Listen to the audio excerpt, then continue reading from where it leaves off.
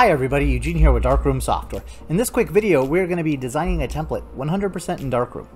Even if you are a Photoshop professional, this may still be a good video for you, as we're going to be covering tips, tricks, and features that are often overlooked or forgotten about.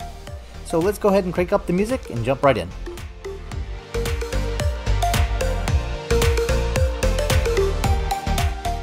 Okay, so the first thing that we're going to want to do is download a handwritten font. This is going to be a Polaroid image, so we want to make sure the font looks as if it was handwritten with like a Sharpie back in the day when we used to write on our photos what they were, because it wasn't included in metadata.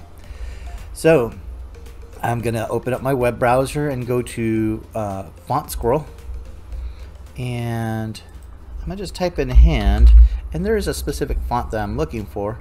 Let's enter, and it's this one right here. I'm going to click download.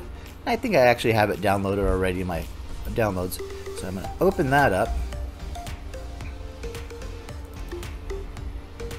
and install the font.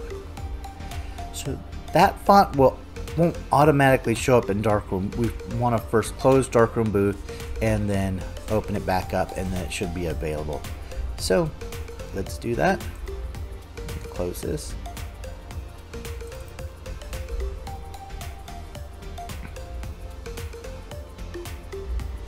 Okay. And we're going to just kind of take a mental picture of this template, but we're going to start from scratch. I know it's sized for a 4x5. Now if you want to use a 4x6 so you can print it out so it matches better with the printer, or if you have a 4x5 printer, or if you just want to share it, that's where you don't have to actually have a size that matches your printer if you're just going to use it for sharing. So 4x5 is good in this situation. The orientation, the file name. So next, I think I had a background. It was a shape with rounded corners. In this case, it's rounded corners small, and it was just a little bit off-white. And this is actually going to serve as our background for the Polaroid. So this is where the tips and tricks start coming in. We're gonna right-click, fit and fill entire page. Okay, and I can see that my rounded corners aren't showing that well. So here's the next one. I'm going to set the background to black on the whole template, and I'm going to check this option that if it's saved as a PNG, it will have transparency and set it black. So if it's printed out, it'll show as black. If it is uploaded, then you wouldn't see that black, and it would show the background of wherever it's uploaded to. Next, we're going to add a photo, and I'm going to use the size and position here because I want it to be, I think, 1100 by 1100. That ensures that it's a square image. And I'm going to right click,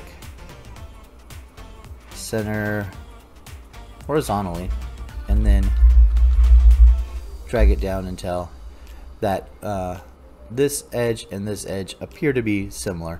And if I wanted to, I could actually go in here and double check the position, and it looks like the top is 60 pixels, 10 pixels further, so I can just make that precise if I wanted to. So one other thing that Polaroid images have is they actually have a kind of a bezel. So we're going to add a drop shadow on top of the photo, and we're going to set the X and Y for 0, 0, so it shows evenly on all four corners, and we'll just set this for 15 and see how that looks. Okay, so now if you look down the edge, you should be able to see a little bit of a shadow there, and we're going to want to do the same thing on the white, or the off-white background, drop shadow, inside drop shadow, and we'll leave those and just see how it looks. And that's a little bit much, so we're going to double click on that and just bring it back. Shadow radius. The offset's both set to 0, and yeah, that looks just a little bit better. That it's not given too much of a 3D effect, and the light appears to be coming straight from the top rather than from a specific direction. Okay, so the next thing, it was kind of hard to tell on that example, but there was an antique effect. So we're going to click on effects, select antique, transparency none, and I'm going to click OK, and it's now taken the full, if we move it, we can see it takes the full canvas, and I don't necessarily want that to happen. What we want to do is have it just over the image area. So I'm going to click on the antique effect, hold down Control and click on the photo object, and then right click, make same position and size. So now they're stacked right on top of each other, and the effect is just applying to right here. So one thing about the antique effect, because this is all a retro design, it can be a little bit overpowering, and there's no way to add a percentage here to that effect. But we can add a percentage to a photo. So I'm going to duplicate this photo and put it on top. So at this point it's cancel out the antique effect because it's on top of the photo. But if I set it to simple and then 50%, what's going to happen is it's going to show 50% of this photo, and then beneath that it's going to show the antique effect being applied to this photo. So essentially we're getting half of that antique effect being applied using 3 different objects. It's kind of a multiple step process, but that's a good way if you like an effect but it's just a little bit too strong, that you can control it a little bit. Okay, I think we're getting close. So we have the solar eclipse, and it is going to be October 14th,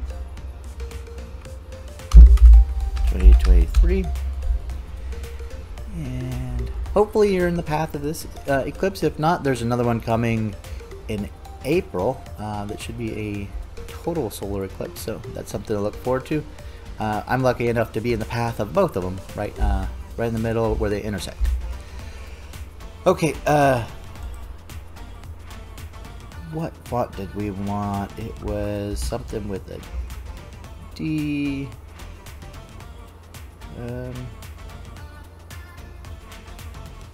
Oh, there it is. So there's our little handwriting font, and so right there, that's kind of the basics of adding text. We don't really have a lot of control here. If we wanted to space it together, if we double click, we can go into the line spacing, and we can multiply it by 2, and that would give us twice the space. But if we multiplied it by 0.5, or in this case let's try 0.7, we might be able to squish that space together just a little bit better. And there we go. I think that does it. Let's go ahead and save this and test it out.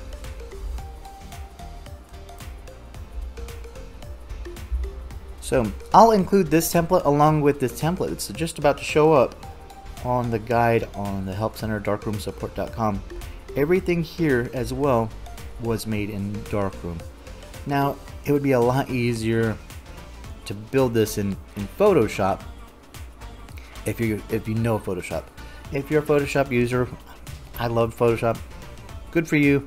But if not, Here are some options directly within Darkroom, but let's test this out.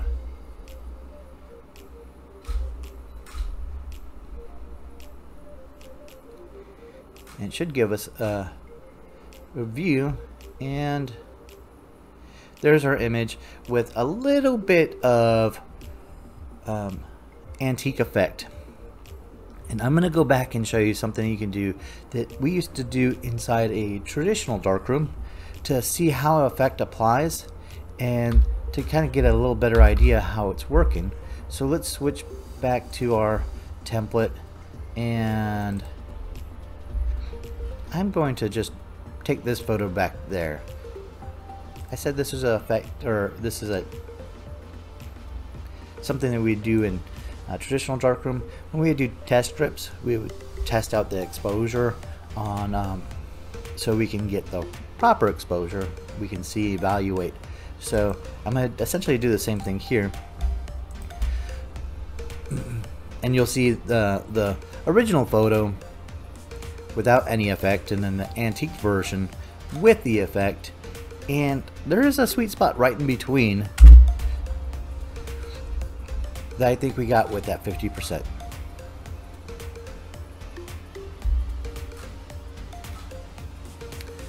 So here's an example with the effect on.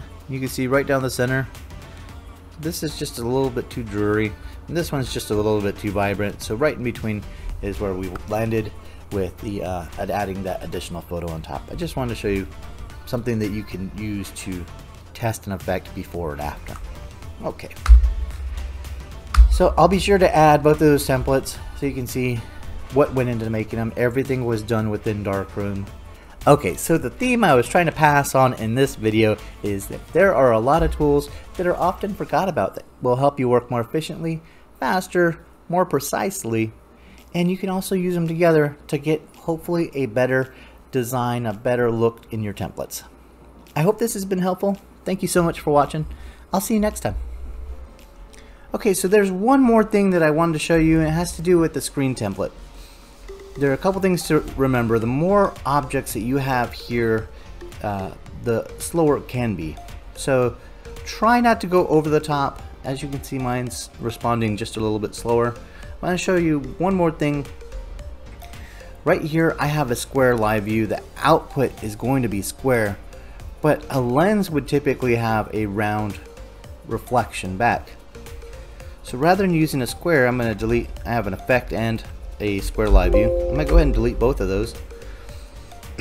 If a live view is not available, it will automatically use photo 1.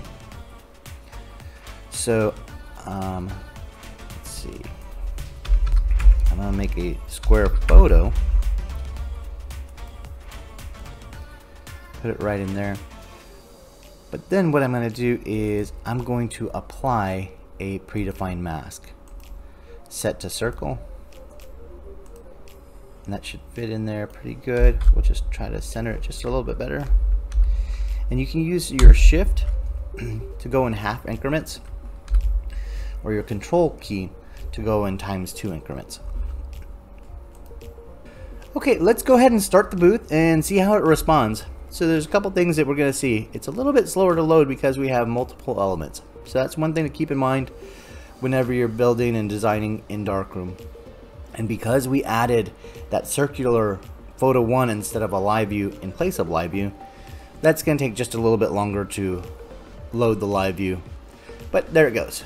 So after that session, it should repeat itself a little bit more quickly, but that initial load takes a little bit longer. Just thought that would be an extra fun little tip. Thanks so much for watching, and I'll see you next time.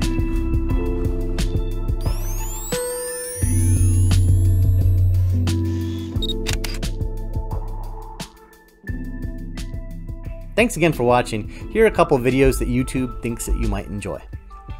Be sure to like, subscribe, but more importantly, if there's something you want to learn a little bit more about, comment below this video and I'll do my best to add it as a future video. I'll see you in the next one.